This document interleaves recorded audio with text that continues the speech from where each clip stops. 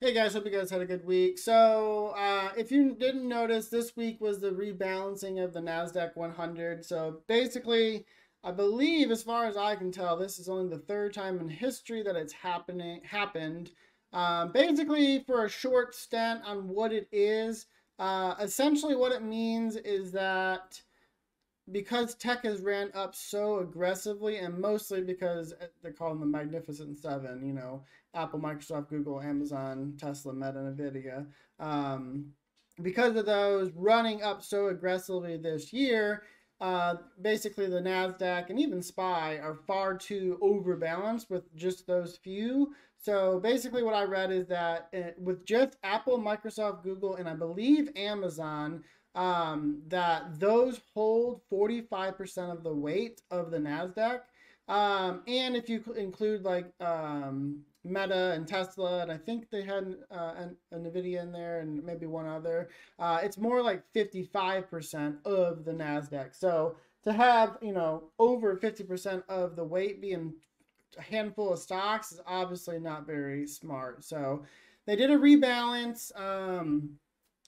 It was kind of interesting because last Friday was supposed to be when they talked about the rebalance, but then they said that the actual rebalance would take effect as of this Monday at market open. So basically, everybody had to sell their stocks to rebalance essentially and not be overweight. So that's why tech got hit so hard this week. Especially the last 3 days. The Qs got absolutely hit hard this week. So, in my opinion, the fact that SPY, if you just look at this real quick here. SPY dropped in the last 3 days 1%. Go over to the Qs. They have dropped. Oops, wrong button. They have dropped 3.3%. Now, still 3.3% really isn't that big of a drop, but it's still a drop. So my point is here is the fact that SPY held up so well despite all this sell-off tells me that this was just a rebalance and this is not an actual long-term drop coming. So I do believe this is a buy the dip. We also get FOMOC next Wednesday. It is pretty much a 100% odds of a 25 basis point hike on Wednesday. I would be shocked, and the market would be shocked if anything but that happens. And honestly, because we got CPI coming down this month, Jay Powell is pretty much going to say, well, we have two more readings before the next FOMOC. We'll stay data dependent, which is going to be a whole nothing burger. And basically, it's just going to show the markets that nothing's going to change until September. I believe this next week is going to start probably a 2-month-long rally in the markets. And then maybe, just maybe, come September is when we'll have some trouble in the markets when FOMOC hits, or if we get that CPI rebound in August and September. Looking at the daily here on SPY, we're in this short-term downtrend. That resistance sits at 452.8 for next week. Our major support realistically is 450.5. So interesting enough too is that SPY and the Qs took 450 and 380 together. The Qs clearly lost 380, but SPY has held 450. Shows a lot of strength. We remain over the daily 8 EMA. Overall, we have closed exactly 0.00% today. You can see right here. I hate that I can't scroll over it because it disappears, but 0.00%. We have a really nice double bottom right here. I'm looking for a breakout next week, and I'm looking for us to get over this 454.3 supply that we put in a couple days ago, and then I'm realistically still looking for 460. Going to the weekly here, I don't have my supplies on here, but basically what we did is we put a supply in this week, but we closed imbalanced on the weekly. We closed over the supply we put in. Only two ways to fix that. First way is we lose the supply and close under it the next week. The second way is to immediately turn around, which is what we have been doing pretty much all for the last 1, 2, 3, 4, 5, 6 weeks now. We turn around, immediately turn this into a demand, and then push up. That is my expectations for next week, is that we are going to continue to push up. I'm going to look to see 449.1 turned in to a new demand. And then we're going to try to breach finally this January to March highs here of 453.5. Once we do that, I still believe strongly that maybe within the next 3-ish month, we could be at all-time highs. I mean, if you scroll out here, I mean, just look at it. I mean, we're not that far from where we closed today to get back to all-time highs. I mean, just under 6%.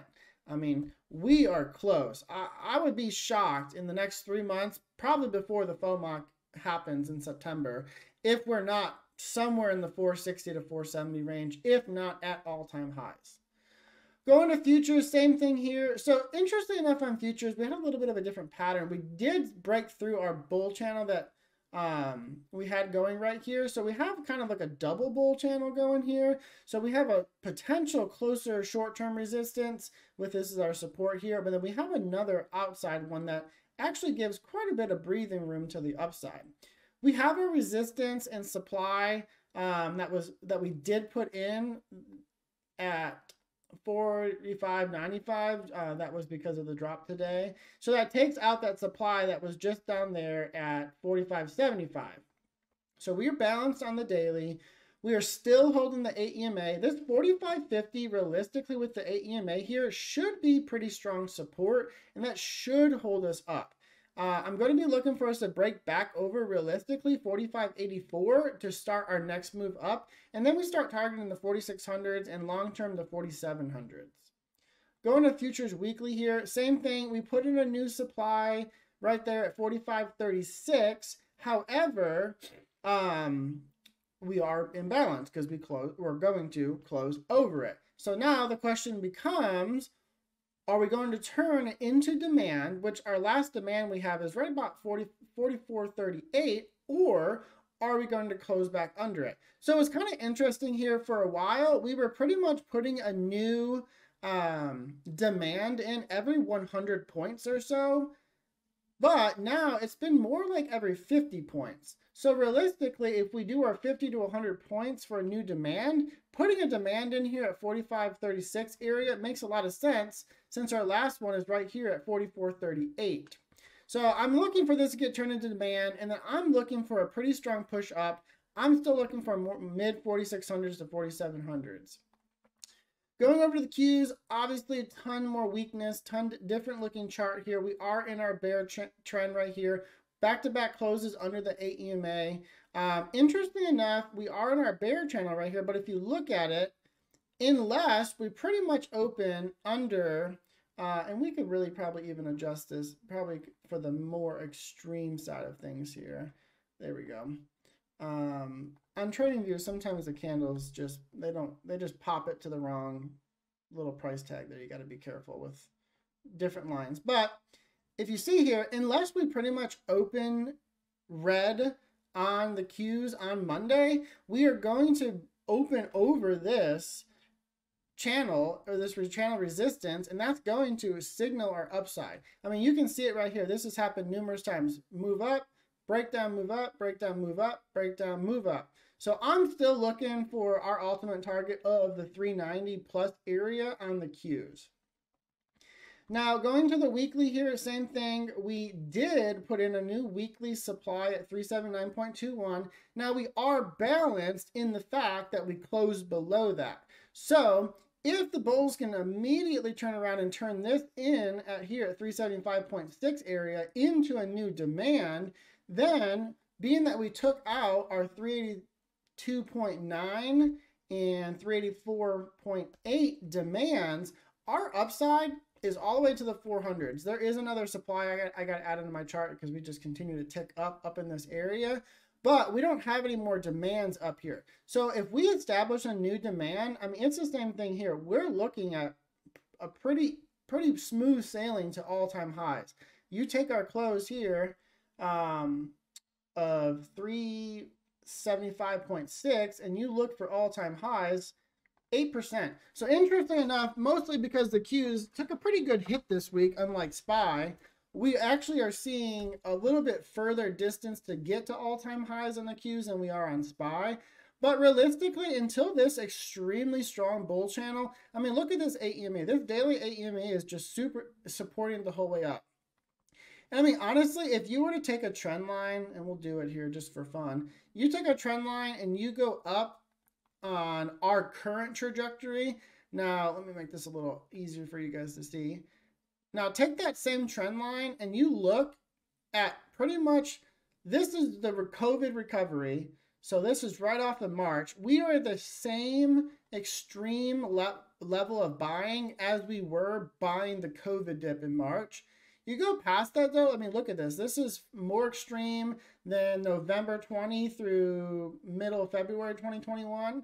And even if you go over here to pretty much 2021 through the top of 2022 here, I mean, this is an extreme move up. I mean, we are moving up. So that's something to keep in mind, that really until this just absolute extreme momentum and this bull channel breaks, there is zero reason for anybody to be short. Yeah, you can play some overnight puts here and there.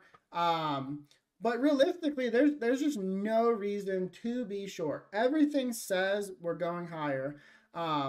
And until really a black swan hits the market, there's no reason to expect otherwise.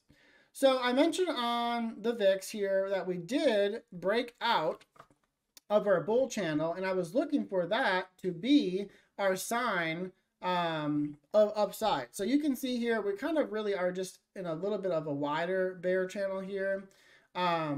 We had put the new demand in at 13.3. So when we did that, I mentioned that our next target should be the 14s because we're going to look to test the daily 20 EMA. You can see we came up yesterday, touched it, hard rejected, and today, because we closed back under the 8 EMA, we're also seeing 14.01 now become a new supply.